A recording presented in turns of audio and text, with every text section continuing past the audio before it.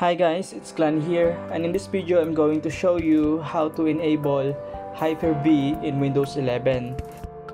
Maybe you encounter problem the same with this or a different problem that requires to enable your virtualization.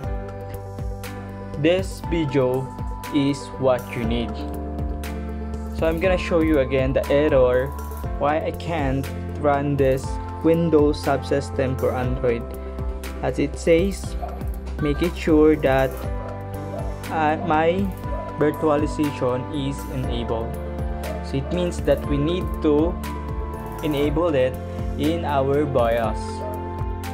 But first, we will go to System Information to check if our virtualization is really disabled. So what we're going to do is we will go to Settings or search menu and search System Information. Here we can see lots of information about our system.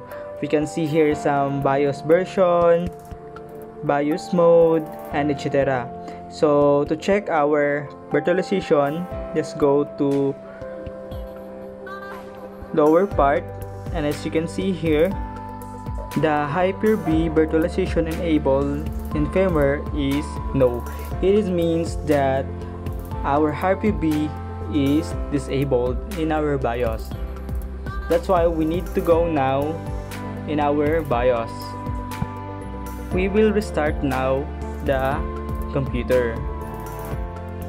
For you to go to BIOS, you need to press delete F2 or etc. depends on your BIOS. Since I'm using ASUS BIOS or motherboard, my configuration is delete or F2 to go to BIOS. So I'm going to press now the delete and F2. So I'm already here in the BIOS.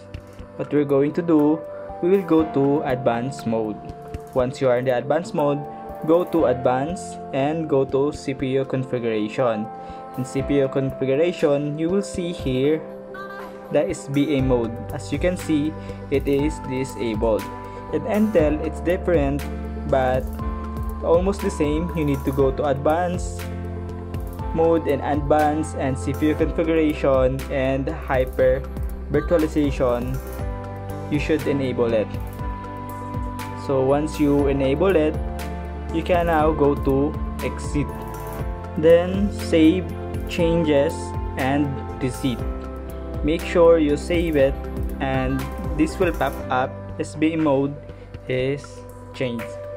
So click OK.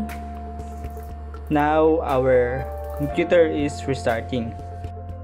Now we will go to the system information to check if our HyperV is already enabled. So as you can see here, virtualization configuration are changed and the information here are different.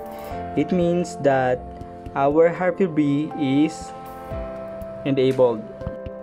So that's how you enabled the HyperV in your computer. Now I will try it in Windows Subsystem for Android if it will work. My configuration, so as you can see here, it's now Windows Defender Firewall will be able to install now, allow access.